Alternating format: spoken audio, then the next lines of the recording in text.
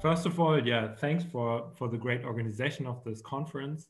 So I'm going to talk about a project that, of course, wouldn't be possible without Dirk. So probably, I hope you can see it, but this is a picture of the group a couple of years ago, of Dirk's group. So I was in the middle of my PhD back then.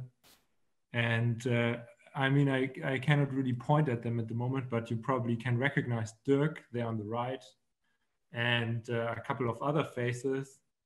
And yeah, it was a great time. And Dirk was a great supervisor.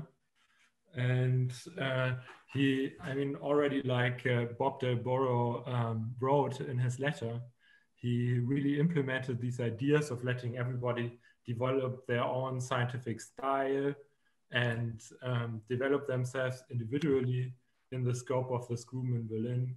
And so it made a very colorful picture, just like this picture there in the summer of 1915, I think, of 2015. And a couple of months afterwards, Dirk, he introduced me to Karen Vogtmann. And there she first introduced me to this problem that I'm going to talk about today. But it turned out to take quite a while until I realized then that the tools that I'm going to, or that I was going to develop in my PhD were actually capable of solving this problem. And yes, so this is the story that I'm going to talk about, connected to this Euler characteristic of out of n. And naturally, this wouldn't be possible without Dirk, because he made this connection, but also because it's connected to the work of Dirk via this Hopf algebra of graphs that plays an important part in this path to this proof of this problem. All right, so I'm going to introduce this problem, or try to introduce this in a very like pedagogical way. And yeah, so if you don't know anything about out of n or outer space, you should also sort of at least understand something about it. So I will be very slow, and if you don't understand something, please just unmute yourself and ask a question or put it in the chat. I don't know if I can see it here with the chat, but probably someone else can just ask the question then instead. So this is about groups, and especially it's about automorphisms of groups. So there's a second order group, so to say.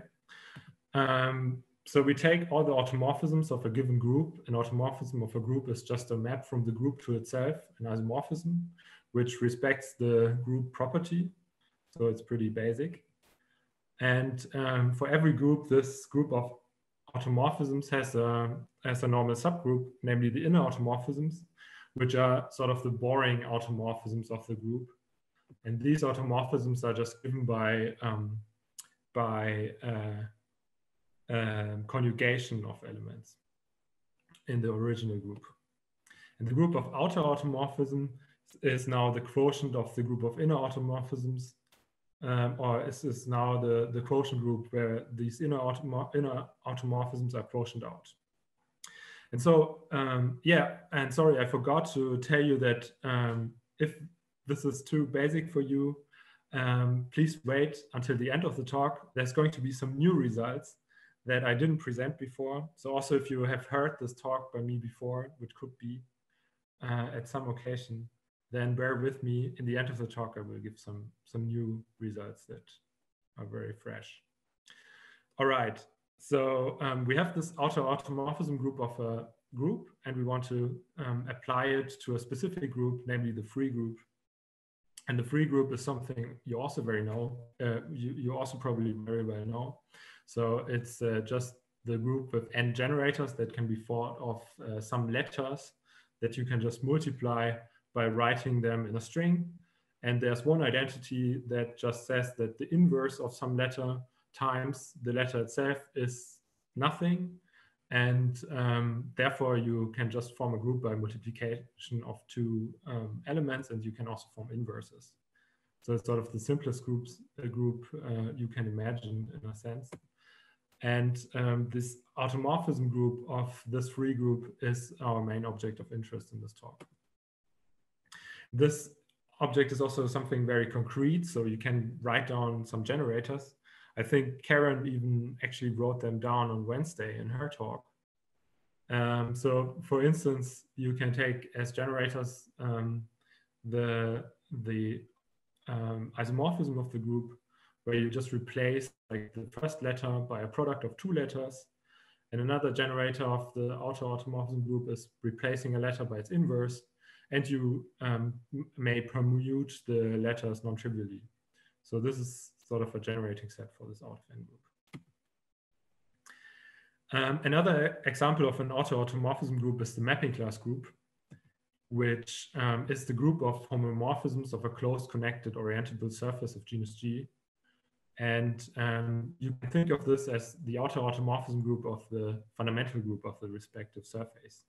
I mean, you also probably know this, these kind of objects where you think of the symmetries of some surface, but you can think of this also as automorphisms of the fundamental group of the surface.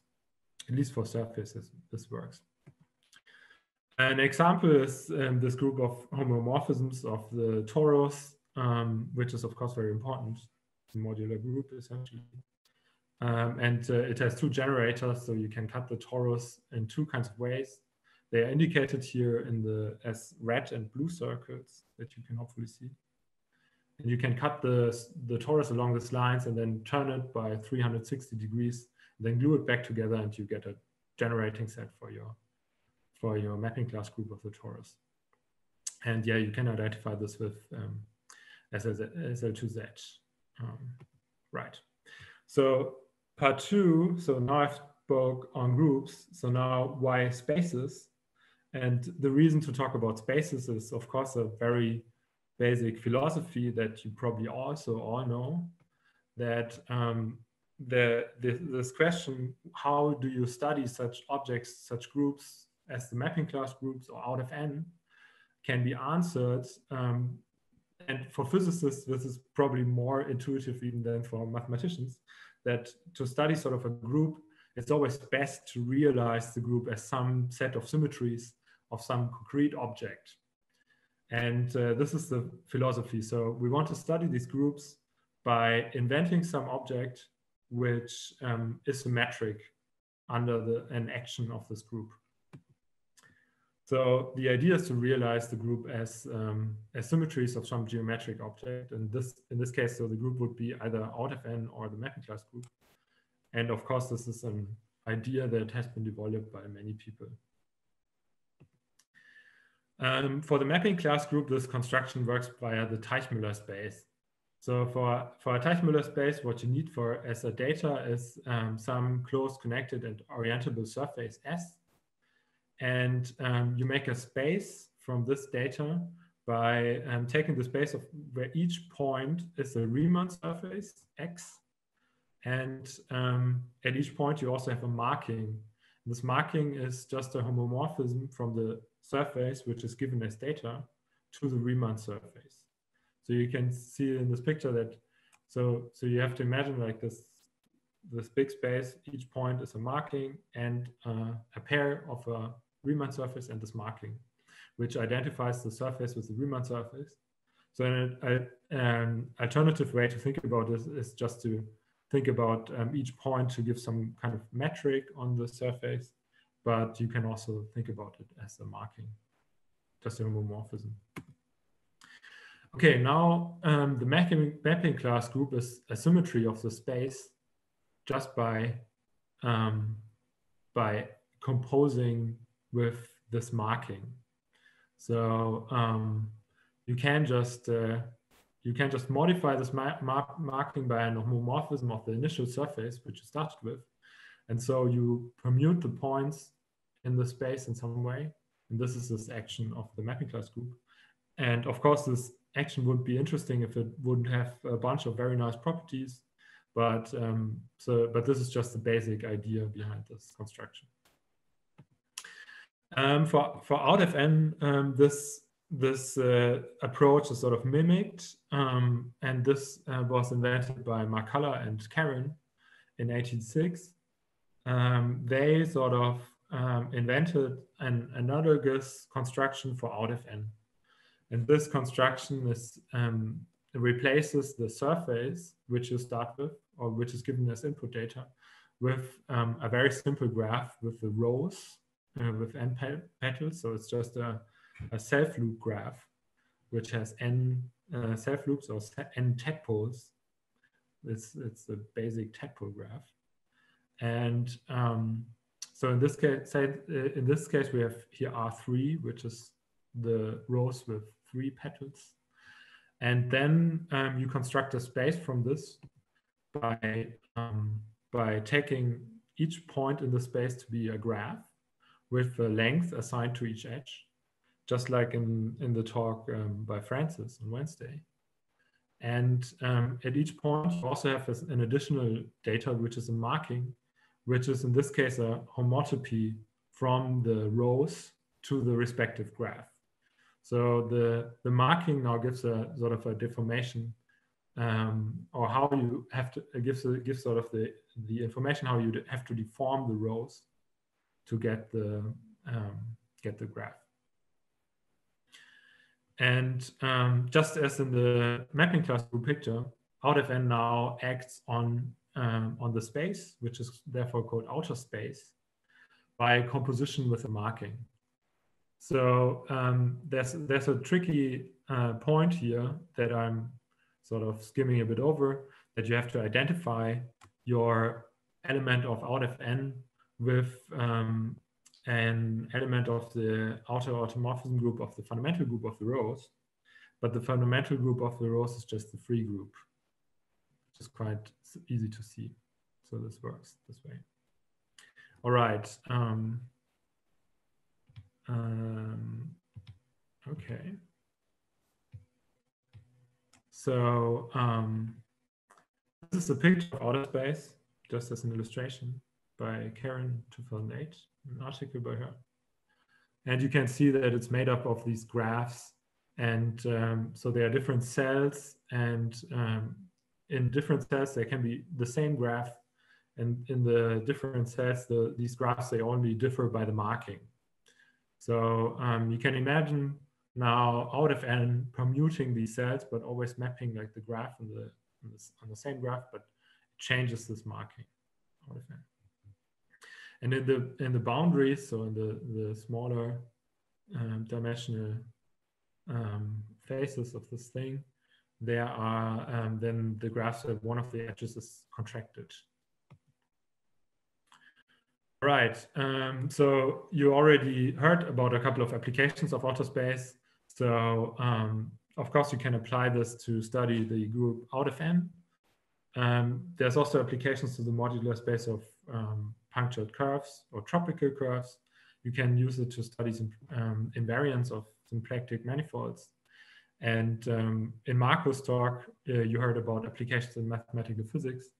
And Francis talked about applications to graph complexes.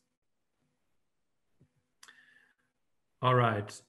So now we want to apply all this stuff that I have been discussing now. And the application is, of course, we want to study some invariance of those groups. And what we want to do, we want to study the homology, of course, of out of n, for instance. So that would be one invariant that we want to study, a topological invariant. And the trick is there that we can identify the homology of this group with the respective object of the quotient of outer space with the group,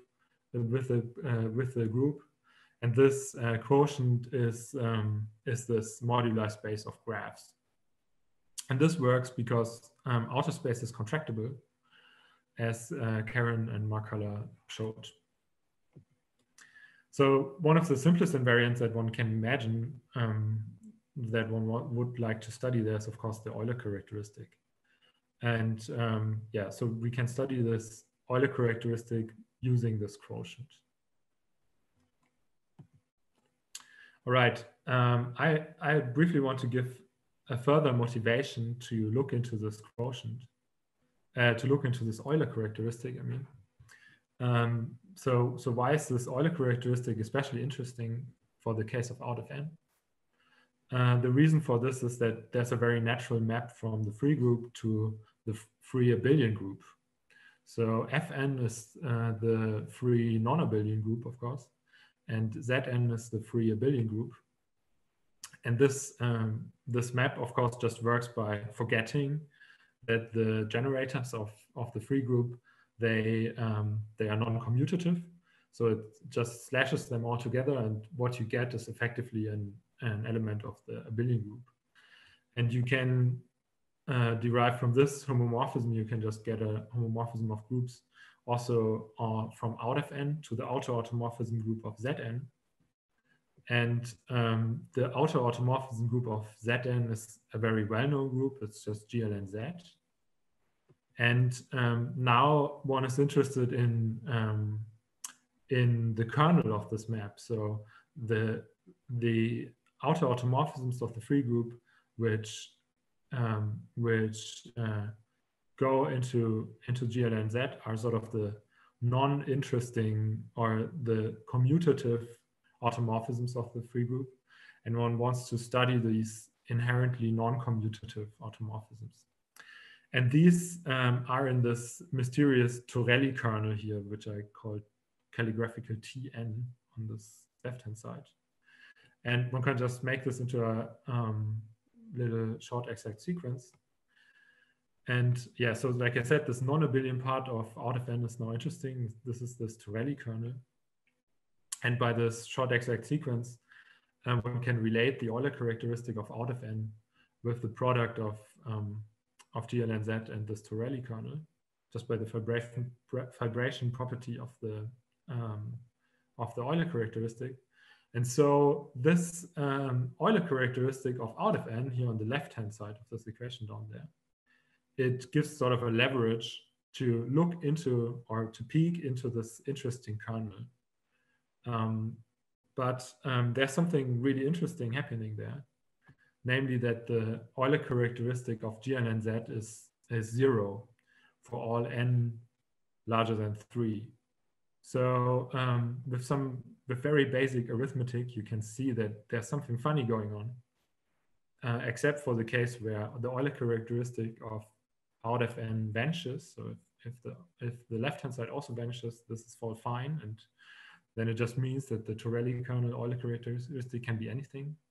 But computations, they actually show that the Euler characteristic is not 0 for most cases.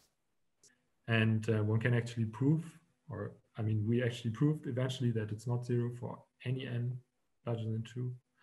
But from this, one can actually deduce information still on this kernel, namely that it has non-finitely generated homology for n larger than 3, if this Euler characteristic of out of n is not 0.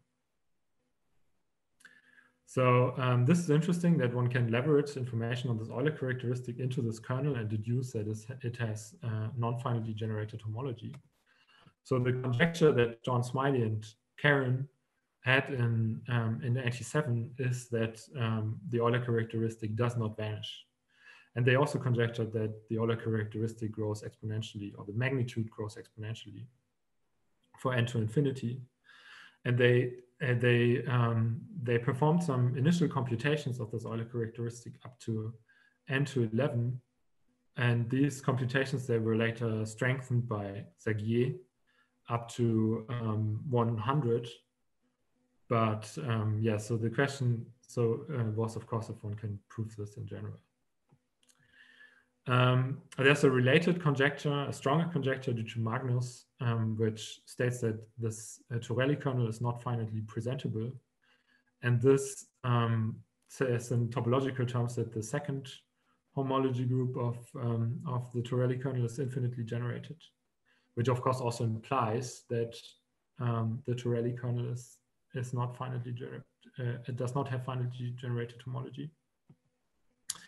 And also Best-Wiener, Bugs, and Margalit in 2007 proved that this Torelli kernel indeed does have a non-finitely generated homology, but they didn't touch any of the other two conjectures up here by doing this. They used a different argument to actually show that it has non-finitely generated homology. So the upper two conjectures remained open. And yeah, so the result of Karen's and my work was now to make the upper conjecture, the initial conjecture on the Euler characteristic, into a theorem. So the result is that the Euler characteristic of out of n is not zero. And yeah, that could be the end of the talk, but I will explain some details in the rest of the talk on this result and give some further aspect and newer results too. So the theorem explicitly is that the Euler characteristic is always smaller than zero for n larger than 2, and that it has a specific growth rate, which is given by the gamma function for n to infinity, and there's this weird log squared term here in the denominator, which I don't really know how to interpret, but this is how the asymptotics actually look like. So this settles the initial conjecture, but there are a lot of immediate questions. For instance, the large growth rate of the Euler characteristic, it indicates that there's huge amounts of homology in odd dimensions of these groups. And nobody knows where this homology is coming from, because there's only one odd dimensional class known in rank 7. And this is due to a large computer calculation by Bartholdi in 2016. And the question is, of course, what generates all this homology? So I will talk a bit more about this later, but first of all, I will talk about how we obtained this theorem. So we proved this based on an implicit expression for these numbers, chi out of n. And this expression looks as follows. It's a bit complicated, but bear with me. So it's an asymptotic expansion of a function that you see there on the left-hand side, this 2 pi I square root times e to the power of minus n times n to the power of n, can be expanded up asymptotically for very large n in terms of the gamma function. And if you do this, you find that the coefficients, they encode these numbers, this Euler characteristic of out of n. And this is what we proved. And one can deduce from this that one can deduce properties of these numbers from this theorem. So there's an analytic argument which is quite complicated, that goes from this asymptotic expansion expression, or this implicit expression of these numbers, to the actual result that the Euler characteristic is always negative and the growth rate. But in the rest of the talk, I will mainly talk about how to prove this implicit equation here, because it's connected to quantum field theory, and one can also use this Hopf algebra of Dirk to actually prove this, or it's used to prove this.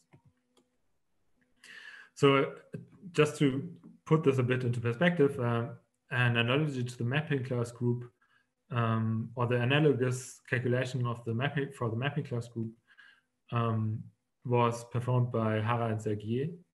And in this case, things are much more beautiful in a sense, because there you get an explicit result for the Euler characteristic. And they just found that the Euler characteristic of the moduli space of curves of genus G, or the mapping class group of a surface of genus G, is given by the Bernoulli numbers divided by some fractions, divided by some stuff. And yeah, the original proof of this fact was due to Harer and Zagier, also in '86. But there quickly came an alternative proof based on quantum field theory or topological field theory methods later by Penner. And this proof was then eventually still simplified by Kontsevich in '92, who also used topological field theories. And this simplified proof was sort of the blueprint for our proof of the Euler characteristic for chi out of n. The only thing that we sort of added was this inverse philosophy that comes from the Hopf Algebra approach of Dirk to quantum field theory. So how does this proof by Kontsevich of this Euler characteristic for the mapping class group work? So the first thing that Kontsevich did was prove this identity, which relates on the left-hand side the mapping class group, or the Euler characteristic of the mapping class group with a sum over graphs. So this is MGN. So you also seen this in this talk in this conference already. So it's not the mapping the modular space of surfaces of genus G, but there's a generalization with n punctures, and you probably all know that.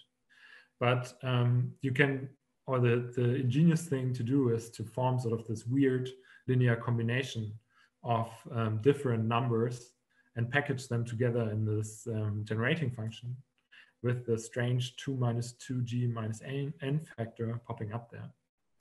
And if you package it up this way, you can calculate this linear combination of numbers in terms of a generating function that, or in terms of an expression, which every physicist immediately knows how to evaluate.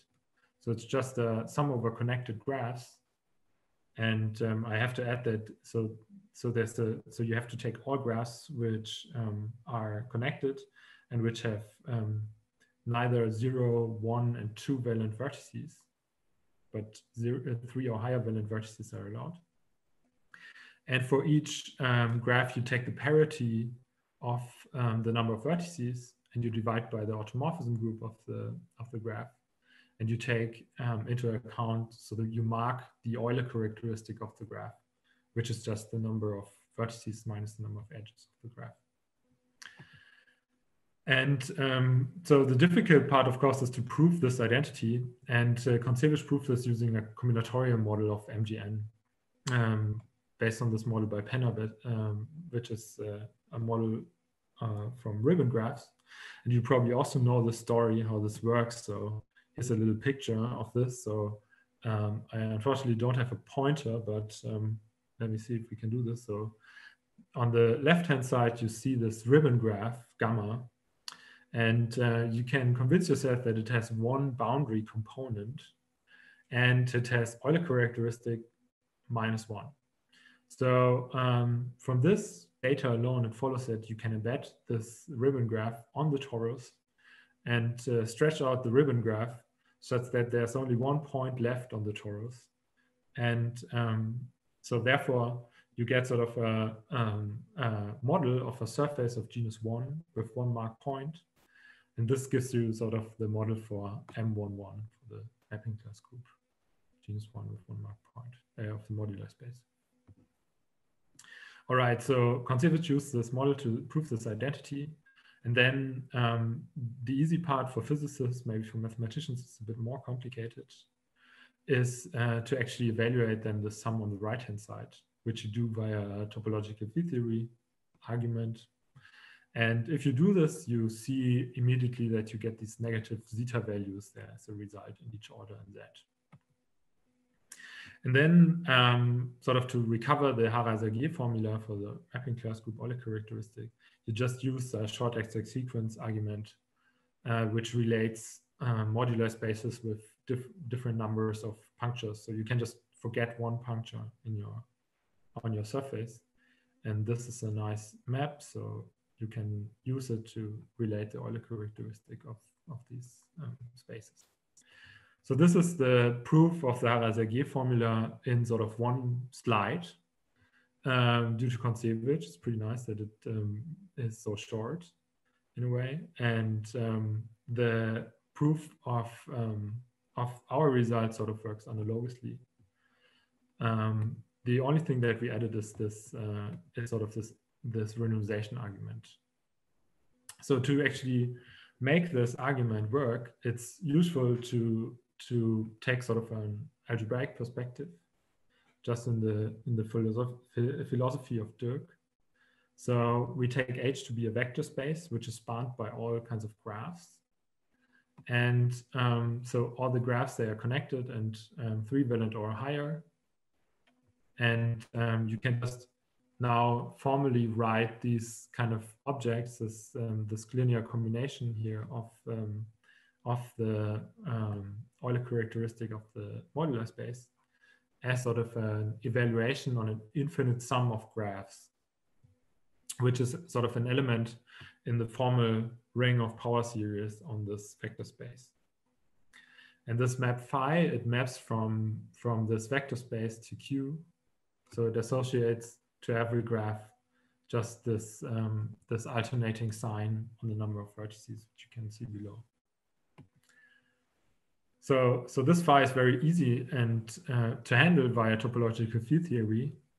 But if you look into the analogous picture on for out of n, you have sort of a similar, you can write it down in a similar way, but this map that you need to evaluate on all graphs is much more complicated. It's not just the sign on the of the number of vertices of the graph, but a non-trivial sum. So here in the top I wrote down this generating function of the Euler characteristic, and you can also express this as sort of a valuation of such a character on this formal sum. I call this character tau, and this x is again the formal sum over all graphs, and this tau maps again from the vector space of graphs to Q, and to each graph we associate a sum over all forests of the graph. So a forest is just a subgraph with no cycles, and for each forest we take now the alternating sum over. So we take this alternating sum over the forest, where we take into account the number of edges in this forest. So this character, or this this function on this vector space, is harder to evaluate, but the Hopf algebra comes to the rescue. So this is not directly approachable via T with T, but yeah. So I forgot to mention how to actually prove this. So this was already proven by Smiley and Karen, by John Smiley and Karen. And you need this forest collapse construction, which is due to Mark Haller and Vogtmann, to prove this kind of identity there. So to make progress there, one can employ this Hopf algebra of graphs. So we can promote this vector space to an algebra by just allowing for multiplication and just freely multiplying graphs. So we also have to take disconnected graphs into our vector space now. And we can define a coproduct. Probably you all know this coproduct, that takes a graph and maps it onto the formal sum over tensor products of the graph times the respective tensor products of subgraphs. So there's a subgraph on the left-hand side, and you contract the subgraph on the right-hand side, and you specify which subset of subgraphs you allow. And in this case, it's the set of all bridgeless subgraphs that you want to sum over. And if you follow this construction through, you obtain the core Hopf algebra of graphs. And Dirk invented this, or generalized his renormalization of algebra in this sense in 2009. And of course, this core Hopf algebra is very related to the normal renormalization Hopf algebra. And it's even the renormalization Hopf algebra of quantum gravity. So this is an example of a coproduct calculation in this algebra. So you can see that if you hit the wheel with 3 spokes with this delta, then you get a formal sum over graphs. And in each tensor product summed, you sort of end up with respective prefactors giving you the number of these kind of graphs that appear there. All right, so the important thing now with this Hopf algebra is that using this construction, you now have a group structure on these kind of linear maps from the graph to something else. So linear maps as this very simple phi map for the moduli space of curves, or this more complicated tau map that I had before for out of n. And so under this map, or under this this group of so you can multiply them, but they actually form a group under this multiplication. And the interesting thing now is that this map phi, which is associated to the modular space of curves, and the map tau associated to out of n, are mutually inverse elements under this group. So this core Hopf algebra, or this Hopf algebra of bridges graphs, it sort of dually relates these two characters, and this is sort of key to this implicit formula for our Euler characteristic. So in a way, this means that tau is the renormalized version of phi, or is the respective counter term to phi. So we can write this down in a more physical way. So remember that we can evaluate the strange linear combination of Euler characteristics for the modular space case via this topological field theory here in the top on the right-hand side. You can see that so you integrate over an action or a functional, sort of say. It's just a one-dimensional integral in essence, but you can interpret it as a quantum field theory.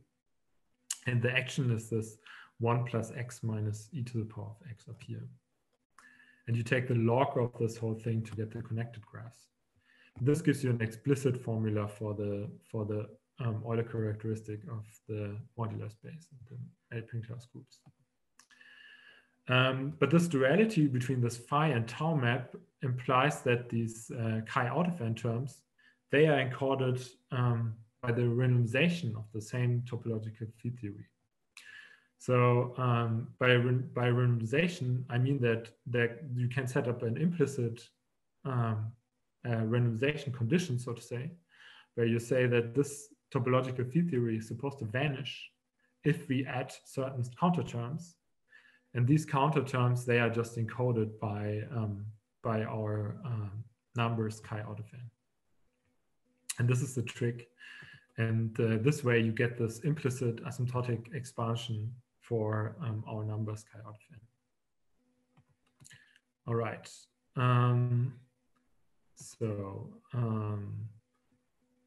So this is it. So if there are any questions to this initial calculation, please ask them. I will still briefly talk about some extensions of this work. So as an outlook, so what I talked about was just the rational Euler characteristic of these groups, but you can, of course, also just look into the naive Euler characteristic, which is just the normal alternating sum over the Betti numbers of the group. But this thing is much harder to analyze than the rational Euler characteristic, because it does not behave nicely under isomorphisms or homomorphisms. And but there's a explicit formula for this naive Euler characteristic, which is due to Kenneth Brown. You can express it as a sum over on finite order elements of the initial group out of n in this case, and the rational Euler characteristics of the centralizers that correspond to these finite order elements. And so our investigations so far, they indicate very strongly that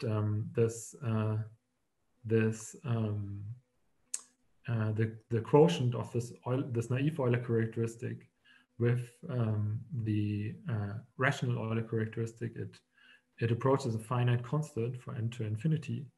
So this would then automatically also prove that that we have that this indication of all this existence of homology in odd dimensions is actually there. So that would prove this existence of this homology. And yeah, we didn't quite prove this yet, but we are almost there. So it's a bit technical to do this kind of stuff. What this also leads to, and how it connects also to Francis' talk, is that this is sort of all part of a bigger picture of these graph complexes, of these Kontsevich graph complexes. So there's a trinity of graph complexes. There's the associative graph complex, the commutative graph complex, and the Lie graph complex. And I already indicated here in this table that the associative graph complex sort of belongs to the world of moduli spaces of curves. And it's these very coarse invariants as the Euler characteristics. They have been studied by Harer and Zagier already, or one can already associate them to this. There's this commutative graph complex, which is already a bit more mysterious. So the rational Euler characteristic of this is really simple. It was written down by Kontsevich in '93.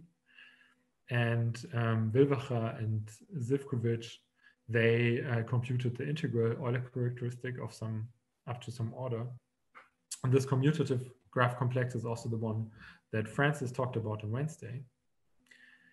And yeah, as you learned from there, so it has also very non-complicated homological structures, and it's kind of mysterious where the cycles come from there in this object.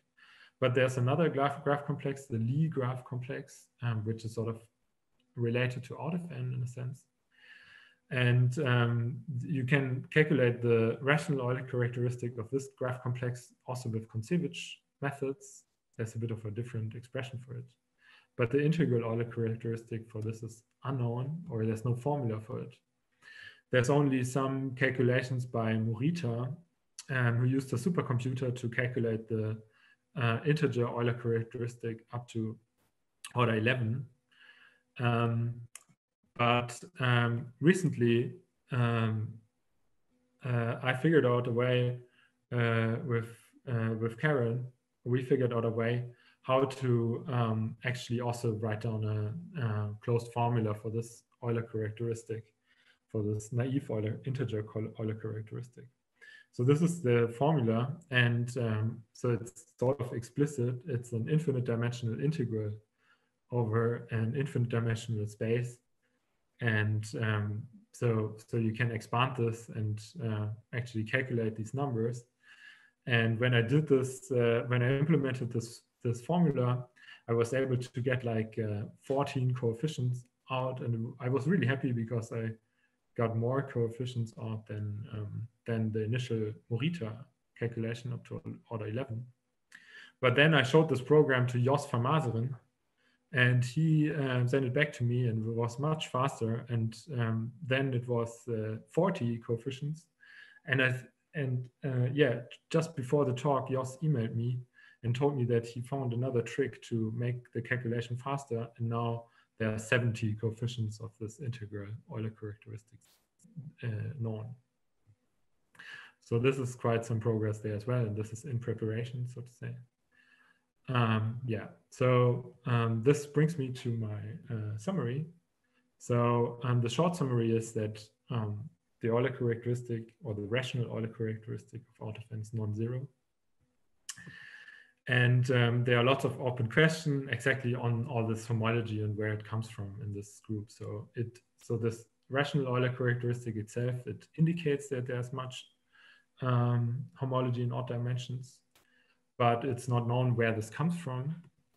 And our investigations into the naive Euler characteristic, they support this totally. And but the question, of course, remains: what generates this? Yeah, and so there's also other questions. So can one sort of explain this kind of weird duality between these two things? So there's already in the original paper there by Kontsevich, he indicated that this is like a Kojoule duality, but it would be interesting, I think, to try to understand this like on this very graphical level, on this level of these Hopf algebras.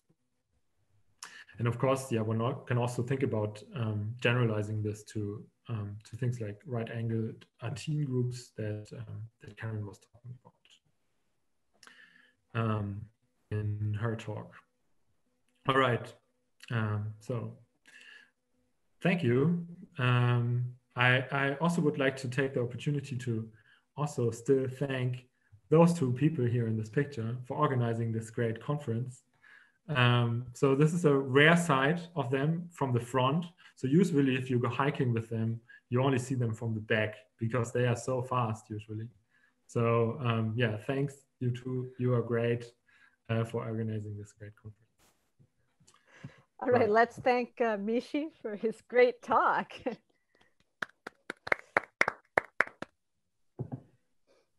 Are there questions?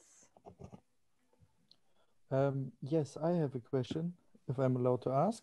Absolutely. You have explained that Kontsevich formulated his theorem by this formula where he takes the sum over graphs, and these graphs are ribbon graphs, right? Yeah. And later you formulate the renormalization, the Hopf renormalization, also with ribbon graphs, or is it with other graphs? No, the trick there is that you can forget about the ribbon graphs. So this is sort of this trick how this this identity works there. So so you take this non-trivial linear combination to be able to forget about the ribbon graph structure. But you're right. So you go from ribbon graphs to connected graphs. Okay, because ribbon graphs and the other graphs have different automorphisms and the groups are different, right? Or is it? Yeah, but you can project down to graphs if you forget about, so there's an easy map from ribbon graphs to normal graphs by just forgetting about the orientation of the vertices. Okay. So if you just, so this is a nice function, and this expression up here on this left-hand side, this just encodes sort of this forgetful map, which forgets the individual orientation of the vertices. So this is part of the trick. And yeah, you're right. I skipped over this because of time. Okay. But yeah, so there's some subtlety there. That's true.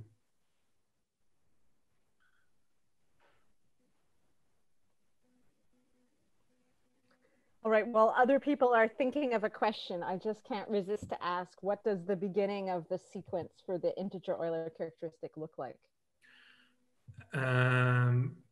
Okay.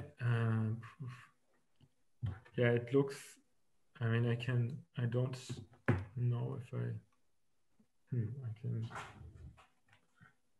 Well, it's a couple of numbers. I mean, it's not really, there's positive and negative ones, so it's not exclusively negative or positive. And it also vanishes, I think, for a couple of initial numbers. I don't know. I think I have some coefficients here. Yeah, I can send you the paper about with the initial 11 numbers by Morita. And I can also send you a list, but yeah, sorry, I didn't include them in the presentation. And like I said, Jos recently calculated 70 of them, I think yesterday. Francis has a question. Hi, thank you. Forgive me if I've asked you this question before, but you had Tor and Phi that were inverses under the convolution product. So I wonder, so you've got, so say Tor to the power of 1 and Tor to the power of -1, but you can also look at Tor to the power n under the convolution. So right. Do you know, have an idea of what that might mean? No, sorry. No idea. Yeah, I think yeah.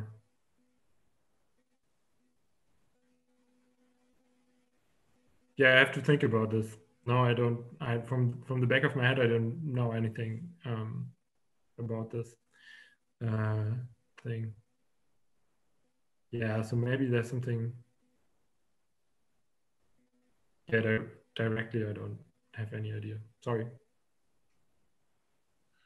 I was wondering, since you mentioned that you have a you have this picture with the phi and tau for the out of n and the MGNs, the moduli spaces. So do you also have a way to do the commutative graph complex and its order characteristic? I mean, you mentioned the papers where people have computed this with other methods, but is there a way to formulate this in a similar way in your approach? Yes. Yeah. Character in that case? The character would be, yeah, so, yeah, actually, I mean, it would be the same one. For the rational Euler characteristic, it's the same one, because it's surprisingly the associative and the rational, the associative and the commutative graph complex, they have the same Euler character, the same rational Euler characteristic. But this is kind of an accident. So for the integral Euler characteristic, there you have to work more. And yeah, I also, because Francis was talking about this, I already started to look into this and try to actually extend these methods, these new methods for the integral Euler characteristic, for the Lie graph complex, to the commutative graph complex, to sort of get a similar expression that I showed in the back in the end of the talk for the commutative graph complex. But yes, I wasn't able to do this now on the side of the conference. Sure. But yeah, I think it's totally possible. It should be actually not so hard. And it's just a question to get the signs right eventually. So it's very just. Yeah, so it's so this is sort of the challenge with these things, to get all the factors of 2 and signs and blah and so on properly. So this is the challenge. And yeah, and also, I mean, this works by, you can interpret this as doing some representation theory on graph. And yeah, so one can totally also do this for the commutative graph complex. But there have already been different methods by Kontsevich and Zivkovic who did this calculation. But they got sort of a different formula, and they don't have any asymptotic results, as far as I know. Thank you. Can I ask Are there any final questions? Can I ask a question, Karen? Yes. So, Mishi, do you have any sort of easy way to explain the appearance of this strange asymptotics inverse square of log n? Yeah, I mean, I know where it comes from, because this is how I calculated it. It comes from the Lambert W function. It has a singularity on the -1 branch. So the Lambert W function, it has a branch cut, and if you go around the branch cut once and you go to the -1 branch, then you see a logarithmic singularity. And if you take then the first derivative of this singularity, you get a 1/log singularity. So it's sort of a log to the power of -1.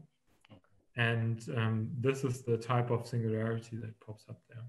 It's a pretty funny one, and it has this kind of idea for the coefficient. Or always that Lambert W sneaking up, isn't it? Yeah.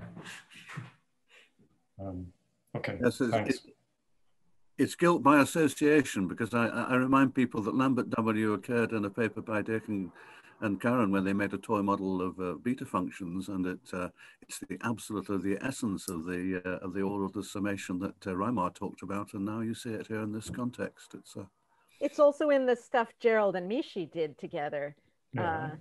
That I mean, I'd love to understand better. It's related to an idea of a Vidya-Kostin called transasymptotics, where you resum these trans series in the other order.